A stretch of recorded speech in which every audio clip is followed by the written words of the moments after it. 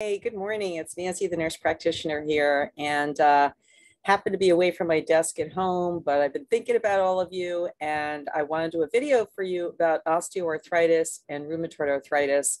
So we're going to be using my screen here and share it with you, and we're going to go through some PowerPoint. But first, since we're getting close to Halloween, and I just love Halloween, I happen to have one of these wonderful little bony things, and it reminds me of my arthritis that I have. I started getting this painful area in my finger from probably hunting and pecking on my phone all the time, and now I'm getting this Herbidens node, which, ouch, hurts. So arthritis is no joke, and it does cause a big burden on our society because it reduces people's abilities to do things. So let's get right into the PowerPoint, and I'm going to share my screen with you. Okay, so here we go. We're going to talk about arthritis, how to improve your quality of life. And we're going to learn about the difference between osteoarthritis and rheumatoid arthritis, and they're both very different and have very different symptoms. So what we will learn today is the difference between OA, which is osteoarthritis, and RA, which is rheumatoid arthritis. We will learn about pain management and other modalities, how diet can improve your quality of life with OA and RA, all about our kids and sports, big thing. And we need to really look at this for overuse injury for young kids and resources to help you out there. So like I said, ouch on that finger. And I could only imagine what it's like for like a 80-year-old woman or even younger that has osteoarthritis of the knees or the hips or a couple fingers. It really hurts when the joint is swollen, and it's painful, and it's piercing pain, makes your fingers stiff and crack, and they don't work so well. Well, osteoarthritis is a degenerative disease in which a particular joint is ground down by injury or overuse. So I'll be showing you some pictures about that shortly. And there is some new data out there that came out September, October 2019 in the issue of Clinical Experimental Rheumatology. It actually reported that with the general consensus, it's always been that rheumatoid arthritis is more debilitating. But this study actually showed and reported that over the last 40 years, pain and functional disability in osteoarthritis has appeared to be severe and also similar to rheumatoid arthritis. And one more quick fact is that people with rheumatoid arthritis can also get osteoarthritis, but not the other way around. So go figure, it's just not fair. So let's talk about osteoarthritis first. It's the wear and tear of joints was considered the theory, but now it's not just the wear and tear, it's been replaced with a theory about the disease of the entire joint, involving the cartilage, the joint lining, which is called the synovium, and the ligaments and the bones. So they all get worn down and worn out so that there's no cushioning and there's bone on bone. And osteoarthritis is more common in women, middle-aged 50s to elderly people. It can be worse after strenuous activity like going on a hike or sitting in a car for a long time. And stiffness in arthritis, osteoarthritis, loosens up after about 30 minutes and can occur after sitting or moving or not moving for a long time.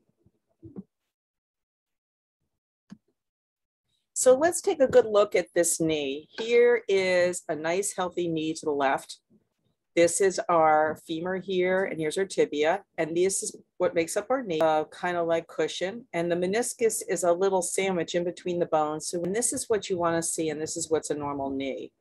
Now, when a person has a diseased knee, these are little osteophytes, little calcifications that build up and grind.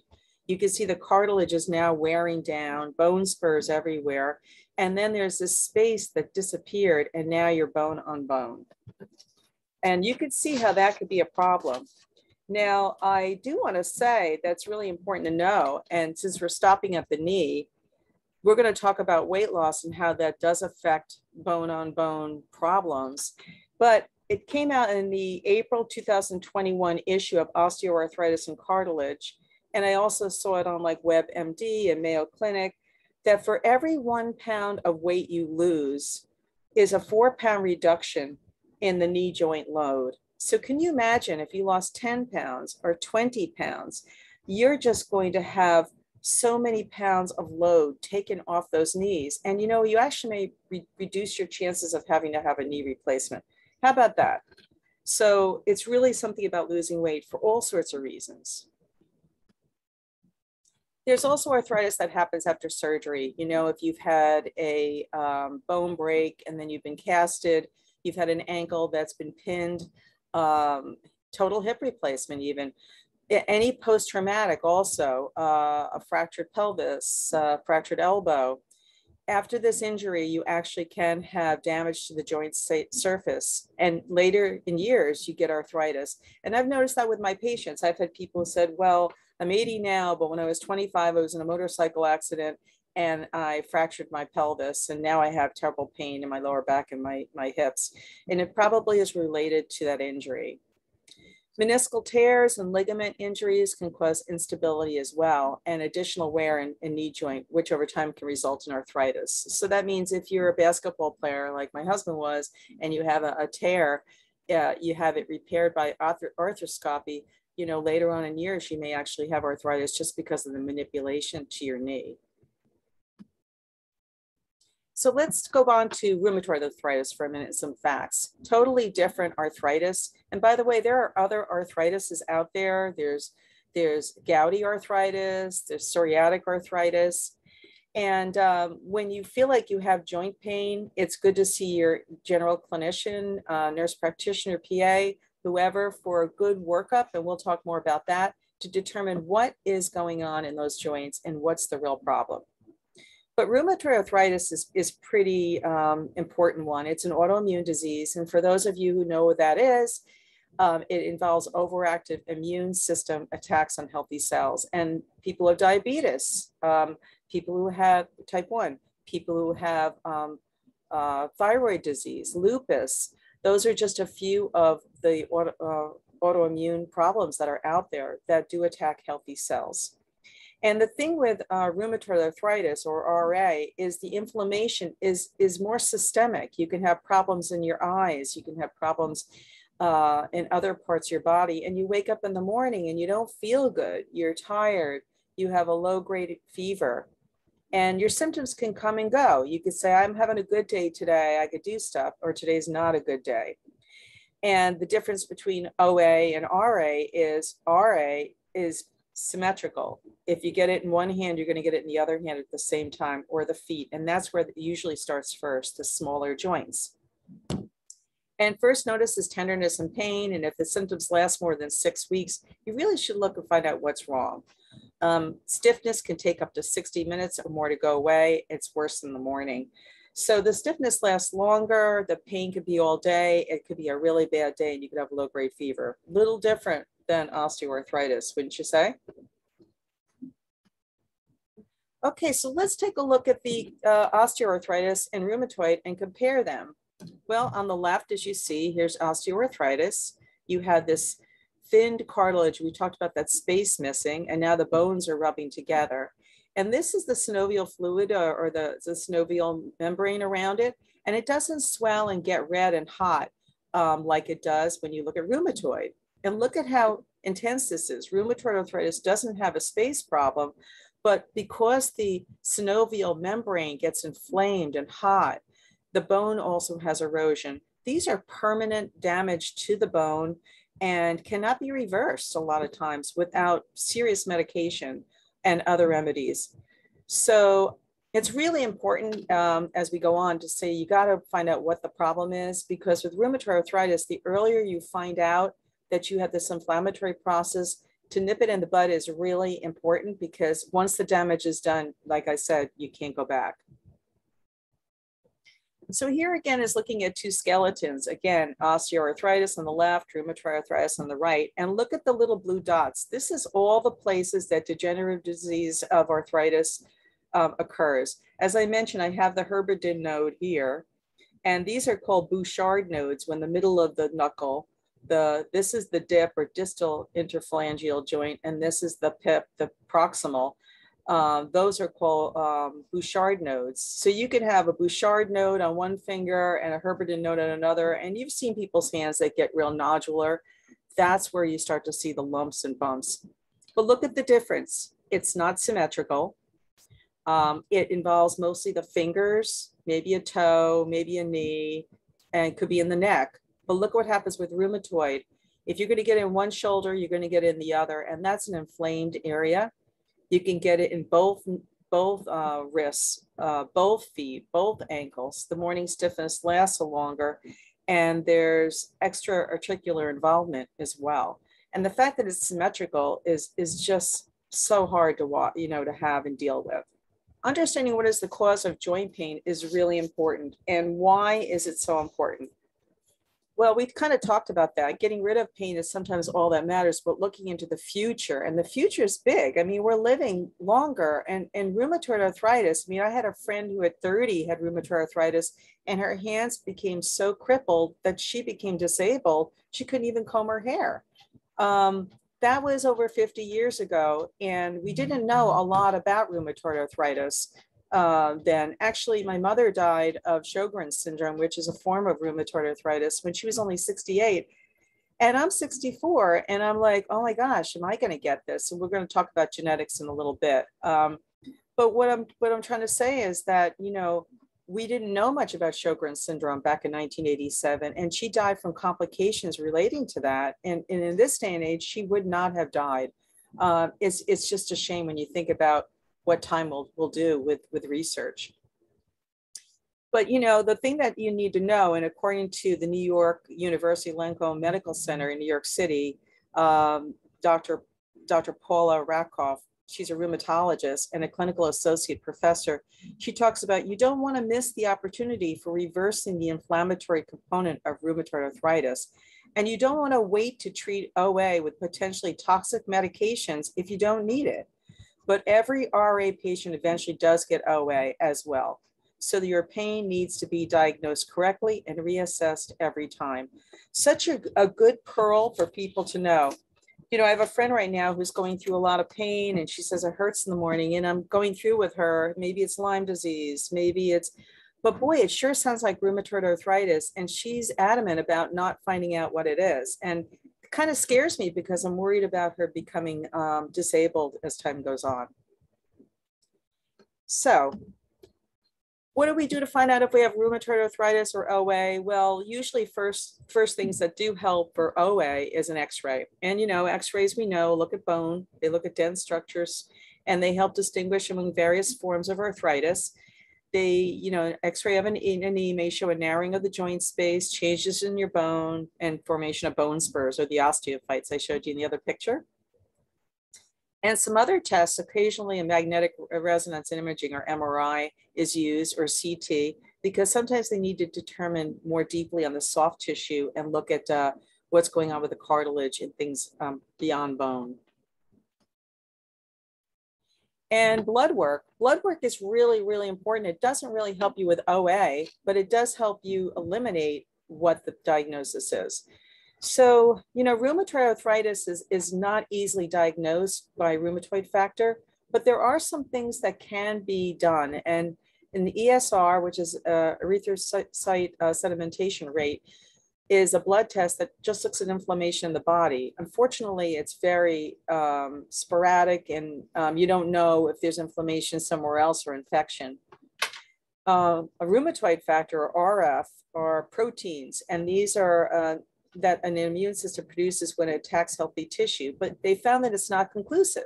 Some people have a positive rheumatoid factor, but they don't have symptoms. Sometimes they have a negative rheumatoid factor and they have symptoms. So go figure. So when you go to your clinician to find out what's up, you need to have a full blood count first, and to determine, what's going on in the health of your body. Usually anemia is common in a person with rheumatoid arthritis. So you may see that you're anemic as well, which may be the reason for your fatigue. C-reactive protein, another protein test that's made by the liver, shows general inflammation is somewhere in the body. And an anti-CCP, which is an anti-cyclic, I know I'm going to screw this up, citrullonated peptide, are autoantibodies that are found in the blood of people with RA. Again, you could do all these, big tests and they may not be totally conclusive. The thing that is important is once you know you have RA and you do repeated tests every now and then to see how you're doing when you're on any medication, they will determine whether your inflammation is getting worse or better. And also your symptoms will tell us that. So how do you treat osteoarthritis? Well, there's lots of treatments out there. And one thing that I want to tell you is that, I used to tell my patients, the first thing you need to do is make sure that you are considering Tylenol. Tylenol is the #1 treatment. So I usually tell them that's the gold standard treatment, but Tylenol doesn't come without its problems. It does go through the liver, and but it is okay to take it for most of us, also combined with other things. So NSAIDs, ibuprofen or naproxen, just be careful because there is some GI effects of that, stomach problems and bleeding. And if you're on some medications like blood thinners, like Plavix, you can't really take those. Then there's the COX-2, like Mobic or Celebrex. They're less troublesome for the GI tract, but you need to make sure that you talk to your doctor about, or clinician, what is best for you. And of course, there's other things you can do. There's local steroid injections you can get in your knee. You can get surgery on your knee, which there's so many surgeries out there, and we'll just quickly go over that slide. And then there's collagen injections to help rebuild cartilage, which is really cool. The American College of Rheumatology guidelines suggest that exercise should be one of the mainstays of treating osteoarthritis of the hip and knee. So you got to keep it moving. You really, really do. Back to some of the medications again, like we talked about the COX-2. One thing I do need to remember to tell you, and I missed this, was if you had a heart attack or stroke or angina or blood clots, hypertension, or you're sensitive to aspirin products or sulfa or other NSAIDs, you should not be on any COX-2s. So you got to make sure that you are talking to your clinician about all the things you've had. If you're especially going to a rheumatologist, don't forget your grocery list of problems and all your medications. Thermacare pads are really cool. They come in a box with adhesive. You can put them on your back and they stay on your back under your clothes, and you can wear them for 12 hours and they're moist heat. They're really, really nice. And I bought something that's called Hot Cold or something like that. And it's a gel pack that you could either make cold or you could boil it and make it hot and use over and over again. It has crystals in it. That was really cool because it's reusable, because some of these things cost a lot of money if you have to buy them every day. Okay, so that's pretty much all about that. Let's go to the next slide. Some more non-surgical treatments. Well, we talked quickly about losing weight and how important that is. And your daily life can protect your knees, by minimizing activities that aggravate it. Like let's say you have to climb stairs and you have 20 stairs in your townhouse to each level. You may want to consider getting into a ranch or moving into a space that's all on one floor, just to help your knees make it through. You may want to switch your activities from jogging or tennis to something lower like swimming or cycling, where you're putting less stress on your knee or on your hips. Okay, so you could change your activity so that you prevent more wear and tear. There's physical therapy. I mean, if you really have pain and you need to help with increasing range of motion and flexibility, a physical therapist can help you find ways to strengthen the muscles around the bones so that you have better stability. Through an individualized exercise program could be made for you. Talk with your clinician about referring you to a physical therapist. And once you learn the program, it's yours to have, and you could take it home and do it every day. Assistive devices, you may need a cane. It took a long time for my mother-in-law to agree to a cane, and she had osteoporosis, and she had numbness in the bottom of her feet from neuropathy, and there were so many chances of her falling, and we did hear that she had been falling. Well, she finally gave into it, and she had a cane everywhere. She had a cane in every room, in every car. But, hey, at least she got used to using the cane. And, canes are cool. You could paint them. You could put designs on them. They can match your clothes. Maybe you could even make cane sleeves. They would be really funky, and you can have fun with it as part of your daily wear, Also, make sure that you're wearing good shoes, and you could put inserts in your shoes. You know, I got these inserts that I move from shoes to shoes, and I'll tell you what, my lower back feels so much better than it ever did because I tend to walk with my belly forward, and the insert actually changed the way I position myself to walk. And maybe over time, I'll find out that I would have gotten really severe arthritis in my lower back or like spinal stenosis, but I just put inserts in my shoes, you know, long ago to help prevent this. If your knee bothers you, you may need to buy one of those little sleeves. You can buy them in the grocery store. They have a hole over the patella and you just slip them on.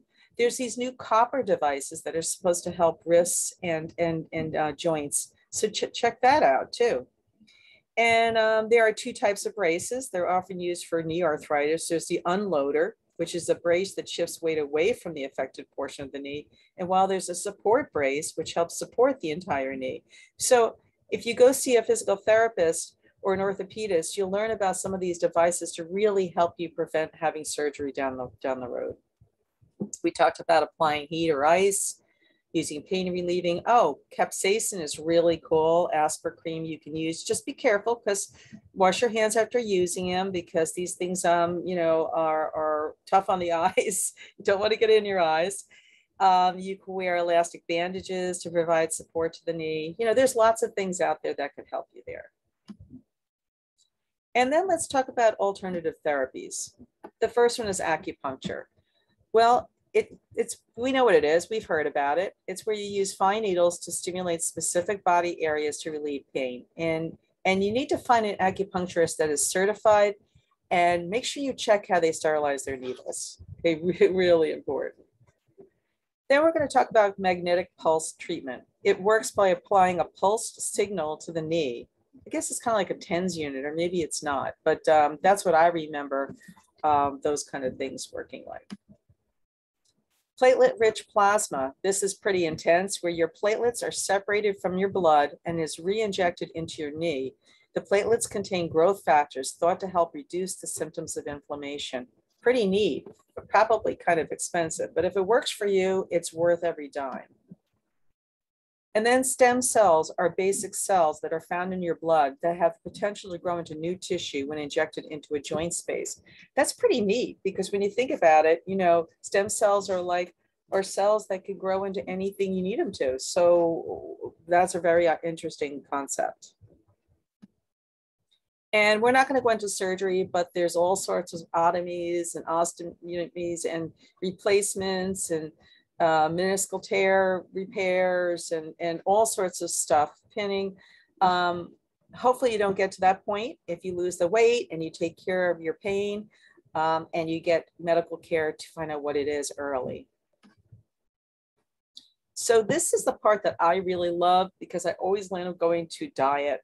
We're going to quick go through this slide, but then I'm going to go over some food. And we'll spend a few minutes on this because I say in most of my videos that food is where it's at. And it's really important that you look at what you're eating and how you can reduce inflammation. And there are a lot of foods with inflammation out there. So let's look at them. Highly processed foods, stuff in a box, stay away from the box styles. I hate to say it, but I'm thinking of things like rice-a-roni and hamburger helper, whatever. Look at the box and see if they have trans fats in them. If it's coming from a box, it's probably got a lot of preservatives and ingredients in it that you do not need. And eating fresh is the best way to go.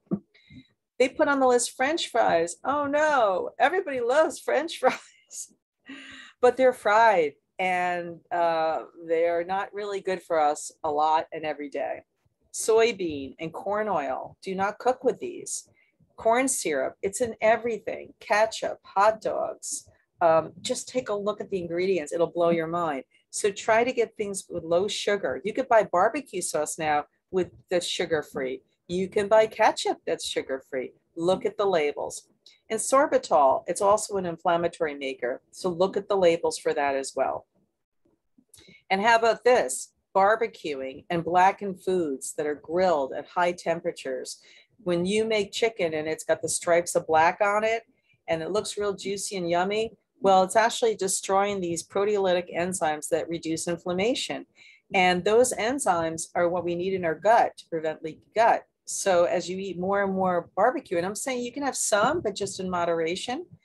Hey, here's more. Bagels, yikes, pasta, white pasta, muffins, anything that has gluten in it leads to leaky gut, and it causes problems with these enzymes not working, and increases inflammation, because our gut is our second brain, and you have to have a healthy gut in order to have a healthy system.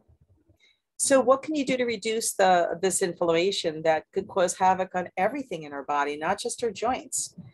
We always seem to be going back to the Mediterranean diet.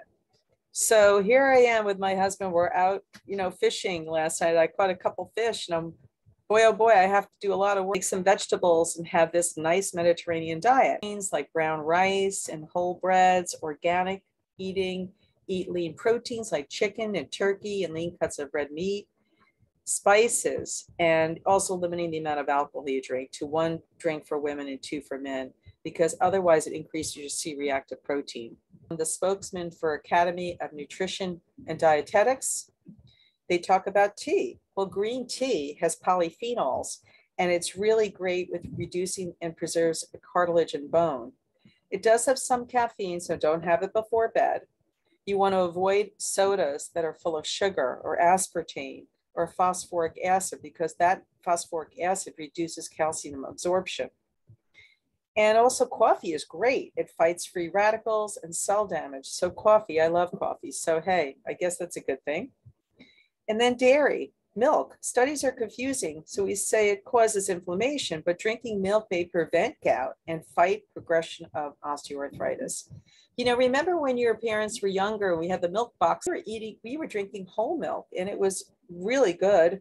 And my parents weren't fat, and they didn't have high cholesterol. So I don't know.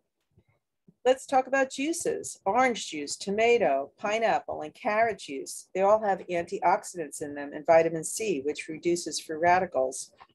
Okay, something to think about.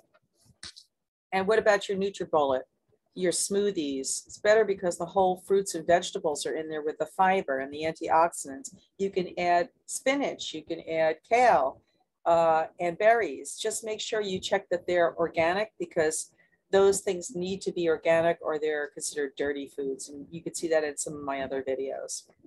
Also yogurt, probiotics are in yogurt. Make sure it has low sugar, and they also carry good bacteria. Kefir is a fermented beverage, and you could add it to anything, and it has increased probiotics in it.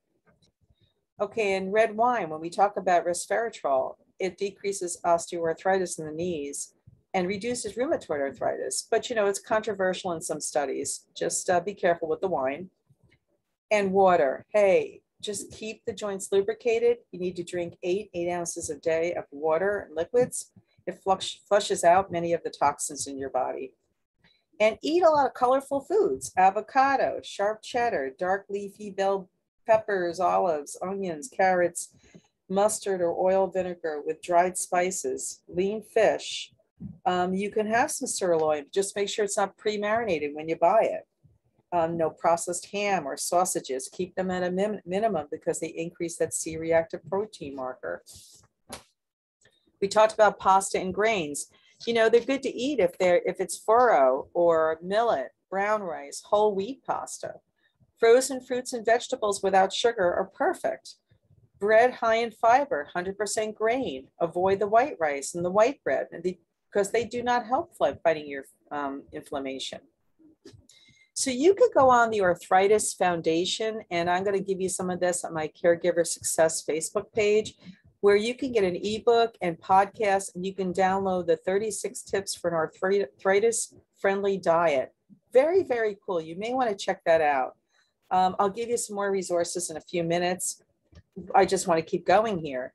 I went on WebMD Care, and they talked about getting spicy. I love spices. I have a rack of spices all over the place. They add color, like paprika, perks up your food. It has capsaicin in it, which we just talked about, that you could put on your knees, but it's better in your food. You can get it from chili peppers, the capsaicin, red peppers, and cayenne pepper. Ginger and turmeric and garlic have similar reactions, so go for it. Add them in. And just don't overlook sugar. check the yogurt, check your cereal, the fat-free salad dressing, the tomato sauce. The American Heart Association says women should eat no more than 25 grams of added sugars a day and men limited to 37 grams. Wow, okay, so we've got to be careful about that. And lentils, red, green, black, and brown are really good and high in fiber. And they're good in soups and Indian foods. And olive oil, good fat. The extra virgin versions have a natural chemical called oleurothol, which sharing similar properties with ibuprofen. How do you like that? We talked about avocados and nuts, and they're all good to eat in moderation. And white button mushrooms are really yummy and great. And we talked about lean steaks, porks, lamb. Too much fat in these meats can cause inflammation. Cold cuts, keep it to minimum, and hot dogs if you can help it. All right, and eating fatty fish, 2 servings a week of salmon, sardines, mackerel, and tuna. It's the omega-3 in it that tames inflammation. So one more thing that came out of the research I went through was the foods that were called the nightshade family. Eggplant, tomatoes, potatoes, they're all members of that family. These veggies contain the chemical solanine, which some people claim aggravates arthritis and inflammation. So you may want to see how you feel after eggplant, tomatoes, and potatoes. And if those bother you, eliminate them from your diet. Okay. So we spend a lot of time on food, and food is where it's at, a lot of it. Arthritis is a pretty serious problem because it does cause inflammatory problems throughout the whole system. And that's pretty scary because it's not only your joints bothering you, but it could be your eyes. It can affect other parts of your body. So, and your heart and your lungs, because, you know, collagen is infecting every part of our bodies. And my mother did have that. She had dry eye syndrome. She had problems with her skin. She had trouble with her gums. All her teeth fell out in her 40s. It's just not funny. And a lot of it was due to this whole inflammatory process she had going on. DMARDs, or DMARDs, I'll just call them, are the first line defense, and it's called disease modifying anti-rheumatic drugs. And so they're supposed to reduce the chronic inflammation. Some examples of them are Enbrel, Humira, which also is used for Crohn's disease, Remicade, all biologics given by injection. And there's more conventional ones, methotrexate, which we know has been used for cancer, sulfasalazine, hydrochloroquine, and these drugs are all they found out by accident that malaria and lupus and other conditions of inflammation actually also help rheumatoid arthritis. You may have to have a combination of NSAIDs, like Aleve and Advil, and you may have to take prednisone. You know, the thing is, it's the goal of treating the RA. It's called treat to target, T to T. And what that means is that, you know, everybody's different. No two people, even with the same diagnosis, are alike. And it's like a puzzle, trying to find the pieces to put together in order to make their quality of life better. So it's really important to find a good rheumatologist that you can work with that will help you. But the essential idea here, everybody, is to slow the joints from getting permanent damage. You know, we're talking about adults, we're talking about older people, but, you know, I'm finding that my videos are getting more and more into talking about younger people, 20s, 30s, 40s. Why wait till I'm talking to you and you're 80 and you have rheumatoid arthritis when you could be in your 20s and may have the same, you know, have problems that you could have taken care of. You know, kids in sports, the parents want them to do good. The coaches, you know, you're a great hitter and you're a great soccer player. But look at this girl on the left. And these are flyers that have been put out. And I'm going to also include these for you on my Caregiver Success Facebook page, where you can see this girl. She's a great kicker. Well, look what's happening to her knee.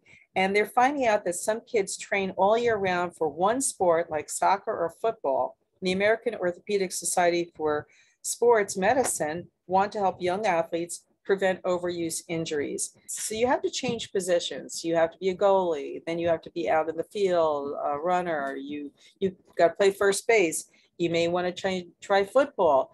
And, you know, they're finding out that if you don't use specialization in one sport and give those joints a rest for a year and try another sport, even if you were good at the other one, it's better for your body, especially growing bodies that are only like 10 or 11 years old, still growing their joints.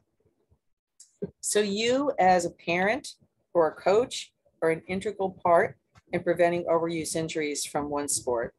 And we just talk about, specialized sports have been linked to reducing motor skill development. So don't stick to one sport just because your kid is good at it. You, the caregiver, which is the coach or the parent, can help assure bones and joints remain healthy. And this is with the following tips. Let's go on to that. Get a preseason wellness check to identify possible health concerns that may lead to overuse injuries. Properly warm up and cool down before and after athletic activities, prepare the body and help it recover. Regularly incorporate strengthening and stretching exercises into their training. Hydrate adequately to maintain health and minimize cramps. Play different positions or sports throughout the year to minimize overuse injury risk. We talked about that as well.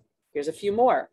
Don't play while injured or in pain. Really important. So you have to be honest with yourself, even though you're a younger person and you want to not let the team down, but if you have an injury, you're just going to make it worse. Rest, take care of it, and it keeps the kid in the game for life.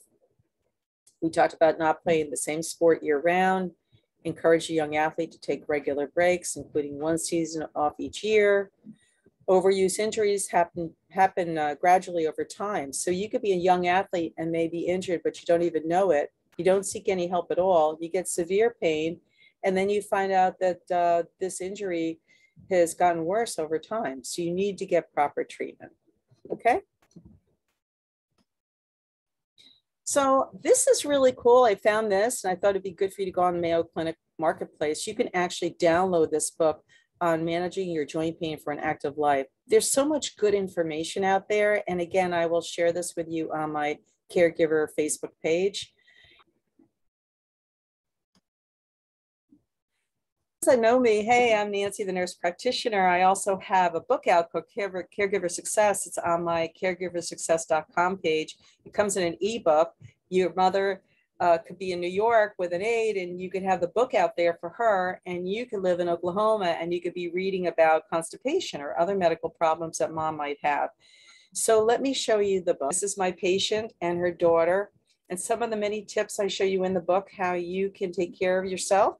It's not just for you, it's for the caregiver, and we're all caregivers out there. We take care of somebody that may need help. And I'm finding out more and more that, like I said, my videos are about prevention. So let's talk about things we could do for 20-year-olds, 30-year-olds, 40-year-olds, so that we can all stay well and not end up having disease. So if you like this video, hit the bell, subscribe to my channel, Caregiver Success.